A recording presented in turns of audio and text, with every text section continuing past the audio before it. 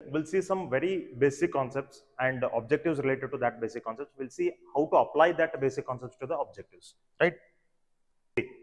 So starting navige conduction induction quantization ante ಏನು ನಮಗೆ ಒಂದು ಬೇಸಿಕ್ ಕಾನ್ಸೆಪ್ಟ್ಸ್ ಅದಾವ. ಈ ಬೇಸಿಕ್ ಕಾನ್ಸೆಪ್ಟ್ಸ್ ಗಳನ್ನ ನಮಗೆ ಏನು ಸಿಚುವೇಶನ್ಸ್ ಕೊಟ್ಟಿರ್ತಾರೋ ಅವು ಸಿಚುವೇಶನ್ಸ್ ಗಳದಾಗ ನಾವು ಇದನ್ನ ಹೆಂಗ್ ಅಪ್ಲೈ ಮಾಡಬೇಕು ಅದನ್ನ ನಾವು ಫಸ್ಟ್ ತಿಳ್ಕೊಳ್ಳೋಣ.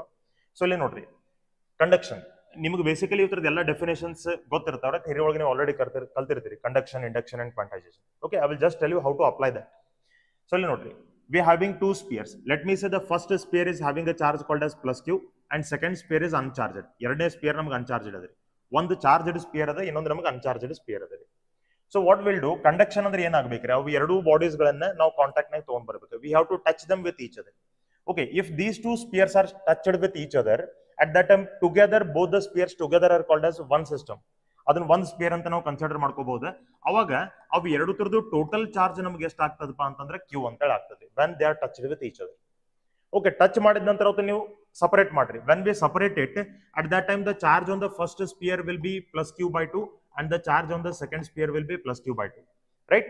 ಸೊ ಅಂದ್ರೆ ಅನ್ಚಾರ್ಜ್ಡ್ ಸ್ಪಿಯರ್ ನಮ್ಗೆ ಈಗ ಏನಾಯ್ತು, ಚಾರ್ಜ್ಡ್ ಸ್ಪಿಯರ್ ಆಯ್ತು. ಚಾರ್ಜ್ಡ್ ಸ್ಪಿಯರ್ ಯಾವ ಪೋಲಾರಿಟಿ ಐತೆ, ಸೇಮ್ ಪೋಲಾರಿಟಿ ಇವೆರಡು ಸ್ಪಿಯರ್ ನಮಗೆ ಬಂದ್ರಿ.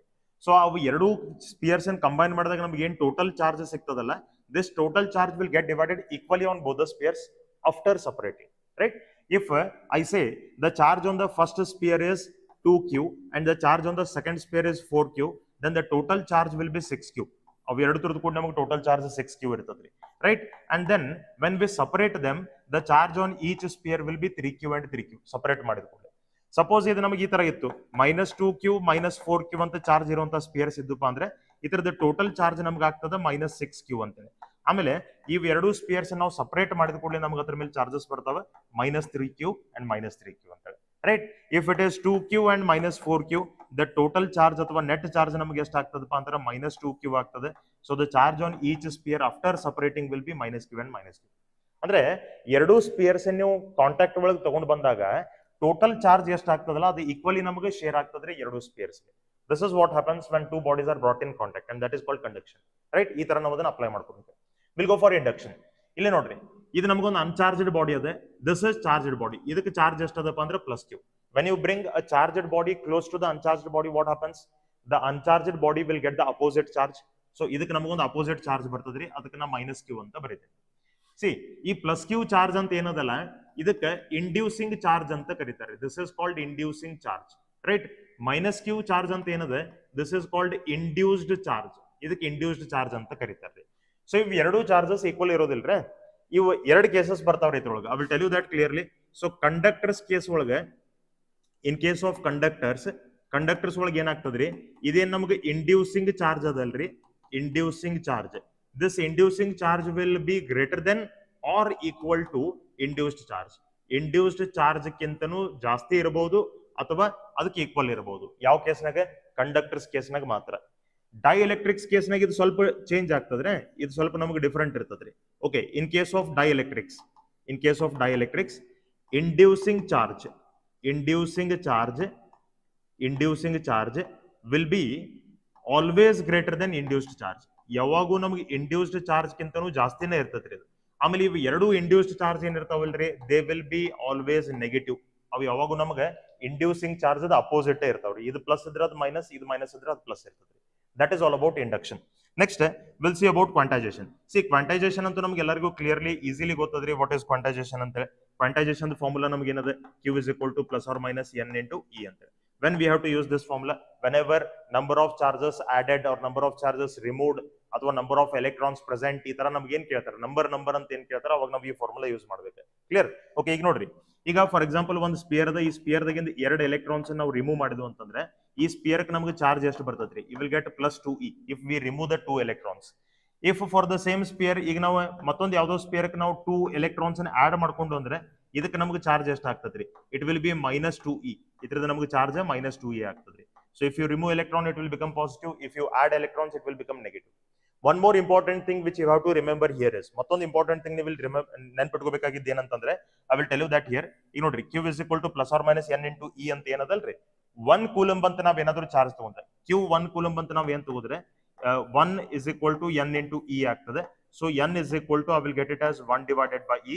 1 divided by E means it will be itrad value fix ನೆನ್ಪಿಟ್ಕೋರಿ 1 by E ಬಾಳ ಕಡೆ ಬರ್ತದ್ರಿ ಇದು ರೈಟ್. ಸೊ 1 by E ಅಂತಂದ್ರೆ 6.25 into 10 raised to 18 ಅಂತ ಬರ್ತದ್ರಿ. ಸೊ 1 ಕೂಲಮ್ ಚಾರ್ಜ್ ಒಳಗೆ ನಮಗೆ ಎಷ್ಟು ನಂಬರ್ ಆಫ್ ಎಲೆಕ್ಟ್ರಾನ್ಸ್ ಅದಾವ್ರಿ? How many number of electrons are there? 6.25 into 10 raised to 18.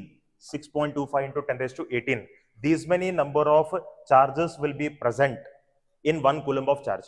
So wherever you get a term called as 1 divided by E, there you can take it as 6.25 into 10 raised to 18. Ist new alle adrad value togobodu. Clear? Okay, we'll apply these concepts and we'll solve some MCQs. Okay, we'll go for the question. In question adu nodri, 2 sphere of electric charge plus 2 nanocoulomb minus 8 nanocoulomb are placed at a distance d apart. Okay, if they are allowed to touch each other, nodri conduction adare le touch madidare andre conduction adu. Induction ದಾಗ ನಾವು ಒಂದಕ್ಕೊಂದು touch ಮಾಡಂಗಿಲ್ಲ, we just take it close.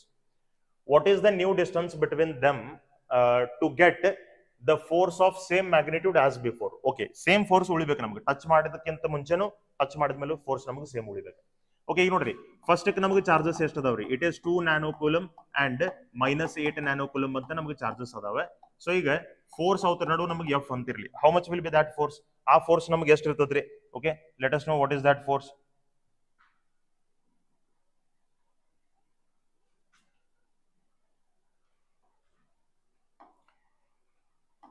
Okay, so E force ಎಷ್ಟು ಇರ್ತದ್ರಿ? See, F is equal to, it will be 1 by 4 pi epsilon Q1 into Q2 divided by R square. ಇಲ್ಲೇ ಈ question ಒಳಗೆ ನಮ್ಗೆ ಈ ಸಿಚುವೇಶನ್ ದಾಗ ನಾವು ಮೀಡಿಯಂ ಚೇಂಜ್ ಮಾಡಿಲ್ಲ. ಮೀಡಿಯಂ ಚೇಂಜ್ ಮಾಡದೇ ಇದ್ರೆ 1 by 4 pi epsilon naught ಅಂತ ಏನ್ ಇರ್ತದಲ್ಲ, ಅಲ್ಲೇ ನಮ್ಗೆ ಏನು ಚೇಂಜಸ್ ಆಗಂಗಿಲ್ರಿ. ಚೇಂಜಸ್ ಆದ್ರೆ ಎಲ್ಲ ಆಗ್ತಾವ್ರಿ? ಚಾರ್ಜಸ್ ಒಳಗೆ ಮತ್ತೆ ಡಿಸ್ಟೆನ್ಸ್ ಒಳಗನ ನಮ್ಗೆ ಚೇಂಜಸ್ ಆಗ್ತಾವ್ರಿ. ಕರೆಕ್ಟ್? ಸೊ ನೋಡ್ರಿ, F is equal to, I will take it as, ಅಥವಾ directly proportional to Q1 into Q2 divided by D square ಅಂತ ನಾವು ತಗೊಳ್ಳೋಣ. Right? So Q1 into Q2, that is 2 into 8. This will be 16 into 10 raised to minus 18 divided by D square. Okay, nano into nano, it will be minus 18. Clear adari? So I am not taking 1 by 4 by epsilon. That is not necessary. Ad namak change agattilla. Yav terms change ಆಗ್ತಿರ್ತಾವ ಅದನ್ನ ಮಾತ್ರ use ಮಾಡ್ರಿ. There is no need of using the things which are same. Okay. Next, what they have done, if ಎರಡೂನು contact ನೇ ತಗೊಂಡ್ ಬಂದಾರ್ರಿ. If they are brought in contact, then what will be the net charge of the system? ಅವಾಗ ಎಷ್ಟು ಆಗ್ತೈತಿ? -6 nanocoulomb ಆಗ್ತದೆ. ಈ -6 nanocoulomb ನಮಗೀಗ ಆ ಎರಡು ಸ್ಪಿಯರ್ ಈಕ್ವಲಿ ಡಿವೈಡ್ ಆಗಬೇಕು. So the new charges on both the spears after separating will be -3 nanocoulomb and -3 nanocoulomb. So ಈಗ ನಮಗೆ ಅವತ್ತು ನಡು ಫೋರ್ಸ್ ಏನಿರ್ತದಲ್ಲ ಅದನ್ನ ಎಫ್ ಡ್ಯಾಶ್ ಅಂತ ಬರೀತೀನಿ. And that will be equal to 3 into 3, that is 9, nano into nano, that will be 10 raised to minus 18 divided by, ಈಗ ನಮಗೆ distance ಏನದಲ್ಲ ಅದನ್ನ ನಾವು x square ಅಂತ ತಿಳ್ಕೊಳ್ಳಿ. ಸೊ ಅವ್ರು ನಮ್ಗೆ ಏನ್ ಹೇಳಿದಾರ್ರಿ? ಇವ್ ಎರಡು force equal ಇರ್ಬೇಕಂತ ಹೇಳಿದಾರ. F and F dash has to be equal ಅಂತ ಹೇಳಿದ. So I will take it here. F and F dash both are equal ಅಂತ ನಾ ತಗೋತೀನಿ. ಕರೆಕ್ಟ್? ಸೊ F ನಮಗೆ ಎಷ್ಟು ಅದರಿ? F is 16 into 10 raised to minus 18 divided by D square. F dash ನಮಗೆ ಎಷ್ಟು ಅದರಿ? 9 into 10 raised to minus 18. 9 into 10 raised to minus 18 divided by x square. Right? Minus 18 will get cancelled. So I will get it as x square divided by D square is equal to 9 divided by 16. If I take it as root on both the sides, I will get it as x divided by D is equal to 3 by 4 ಅಂತ ನಂಗೆ ಬರ್ತದೆ. What I want the new distance. X ನಮಗೆ ಬೇಕಾಗಿತ್ರಿ. Right? So I will take x equal to 3D divided by 4.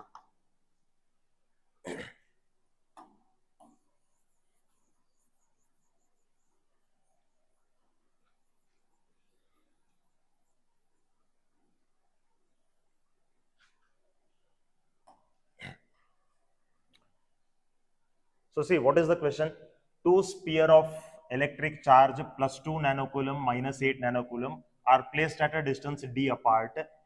If they are allowed to touch each other, touch andre conduction bante, touch each other, what is the new distance? Okay, new distance. Nodri, model distance ಎಷ್ಟಿತ್ತು ಅವರ ನಡುವೆ d ಅಂತ ಹೇಳಿತ್ತು. ಈಗ ಏನು new distance ಅದಲ್ಲ, ಆ new distance ನಾವು let us take it as x. Okay, between them.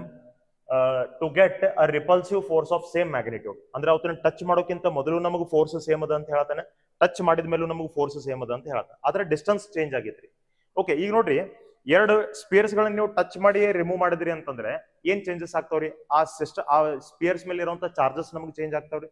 Charges are changing, distance is changing, right? But medium is not changing. Medium ನಾವು ಚೇಂಜ್ ಮಾಡತ್ತಿಲ್ಲ. ಆದ್ರೆ force before touching and after touching ನಮಗೆ same ಇರ್ಬೇಕಂತ ಹೇಳ್ತಾರೆ. Correct? Okay, so nodri initially what are the charges? One the 2 nanocoulomb ade, ಇನ್ನೊಂದು ನಮಗೆ ಎಷ್ಟು ಅದಪ್ಪ ಅಂತಂದ್ರೆ -8 nanocoulomb ಅದರಿ, right? ಅವ್ರ ನಡುವೆ ಡಿಸ್ಟೆನ್ಸ್ ಎಷ್ಟು ಅದರಿ? What is the distance between them? Distance between them is d. ಅವ್ರ ನಡುವೆ ಡಿಸ್ಟೆನ್ಸ್ d ಅದ. So I will write the force between them is directly proportional to 2 into 8, it will be 16 into 10 raised to nano into nano, it will be -18, correct? Divided by d square ಅಂತ ನಾ ಬರೀತೀನಿ. Clear? Okay, next ನೋಡ್ರಿ, ಇನ್ನು ಇವು ಎರಡು spears touch ಮಾಡ್ತಾರೆ. Touch ಮಾಡಿದ ಕೂಡಲೇ ನಮಗೆ ನೆಟ್ ಚಾರ್ಜ್ ಎಷ್ಟಾಗ್ತದ್ರಿ? ಅದರದ್ದು net charge will be -6 nanocoulomb ರೀ. ಈ -6 nanocoulomb ನಮಗೆ ಅವತ್ತನ್ನು ಸಪರೇಟ್ ಮಾಡಿದ ಕೂಡಲೇ equally divide ಆಗ್ಬೇಕ್ರಿ. So equally divide ಆದ್ರೆ ನಮಗೆ ಚಾರ್ಜಸ್ ಎಷ್ಟಾಗ್ತಾವ್ರಿ? ಸೊ Q1 ಡ್ಯಾಶ್ ಅಂತ ನಾ ತಗೋತೀನಿ, ಹೊಸ charge, new charge, it will be -3 nanocoulomb and Q2 dash will be equal to -3 nanocoulomb. ಇಷ್ಟು ನಮಗೆ ಹೊಸ ಚಾರ್ಜಸ್ ಇರ್ತಾವ್ರಿ. What will be the force? ನಾವು ಈಗ ನಮಗೆ ಏನು ಫೋರ್ಸ್ ಇರ್ತದಲ್ಲ, ಇದನ್ನ ನಾವು ಎಫ್ ಅಂತ ಹೇಳಿ ನಾವು ತಗೊಳ್ಳೋಣ, ಯಾಕಂದ್ರೆ ಎರಡು ಫೋರ್ಸ್ ಸೇಮ್ ಇರಬೇಕಂತ ಹೇಳಿದ್ದಾರೆ. So F directly proportional to Q1 into Q2, 3 into 3, that will be 9 into 10 raised to -18 divided by the square of distance between them. ಅವ್ರ ನಡುವೆ ಡಿಸ್ಟೆನ್ಸ್ ಈಗ ನಾವು ಸದ್ಯಕ್ಕೆ x ಅದ ಅಂತ ನಾವು ತಗೊಂಡಿದೀವಿ. We have taken it as x, right? New distance. We have to find out this x only now. ಈ x ನಾವು ಫೈಂಡ್ ಮಾಡ್ಬೇಕಾಗಿದ್ರಿ. ಸೊ ನೋಡ್ರಿ, ಈಗ ನಾ ಏನ್ ಮಾಡ್ತೀನಿ, I will take it like this. ಇವು ಎರಡು ಫೋರ್ಸ್ ಈಕ್ವಲ್ ಅದಾವ ಅಂತ ಹೇಳಿದಾರ್ರಿ. These both forces R equal, ಅಷ್ಟೇ ಇರ್ಬೇಕಂತ ಹೇಳಿದಾವ, ಸೇಮ್ ಮ್ಯಾಗ್ನಿಟ್ಯೂಡ್ ಫೋರ್ಸ್ ಇರ್ಬೇಕಂತ ಹೇಳಿ. So ಇದೇನಾಗ್ತದ್ರಿ? What will be the 16 into 10 raised to -18 divided by d square, and this is 9 into 10 raised to -18, 9 into 10 raised to -18 divided by x square. 10 raised to -18 will get cancelled. ನಂಗೆ ಏನ್ ಬರ್ಬೇಕು? x square by d square is equal to ನಂಗೆ ಬಂತ 9 divided by 16 ಅಂತ ಹೇಳಿ. Correct? Taking square roots on both the sides, what I will get? X divided by d is equal to I will get it as 3 divided by 4. ನಮಗೆ ಏನ್ ಬೇಕಾಗಿತ್ರಿ? The new distance we want. New distance ಯಾವುದು? X. So x ಬೇಕಾಗಿದ್ರಿ. So x is equal to what I will get? I will get it as 3d divided by 4. This much will be the value of x. Then which option is correct? Option 3 is the correct option. Clear? So this is how we have to handle this situation. Okay, we'll go to the next question then. ನೋಡ್ರಿ, if a charge on the body is 1 nanocoulomb, so ಒಂದು body ಅದ, ಆ body ಮೇಲೆ charge ಎಷ್ಟು ಅದ ಅಂತ ಹೇಳ್ತಾನೆ, 1 nanocoulomb. Then how many electrons are present on the body? How many electrons ಅಂದ್ರೆ number of electrons ನಮಗೆ ಕೇಳತಾರಿ. So number of electrons ನಮಗೆ ಕೇಳತಾನ ಅಂದ್ಮೇಲೆ quantization we have to use. Quantization is equal to n into e. ನಮಗೆ n ಕೇಳತಾರಿ. So how much is the charge? Charge is 1 nanocoulomb, 1 into 10 raised to -9 divided by e. Correct? So ಇದು e ನ ಈ ಕಡೆ ತಗೊಂಡೆ, q by e, q value ನಮಗೆ ಇಷ್ಟ ಅದರಿ. Okay, I got it as 1 by e into 10 raised to -9.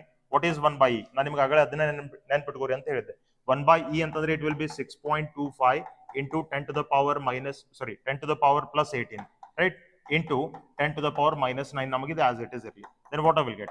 I will get it as 6.25 into 10 to the power 9. 18 minus 9 will be 9. Correct? Then which option is correct? ಯಾವ option correct ಆಗಬೇಕು? It is option number 4. So that is how we have to use the concepts called as conduction, induction and quantization. So for further more videos on physics, keep watching the channel. Thank you.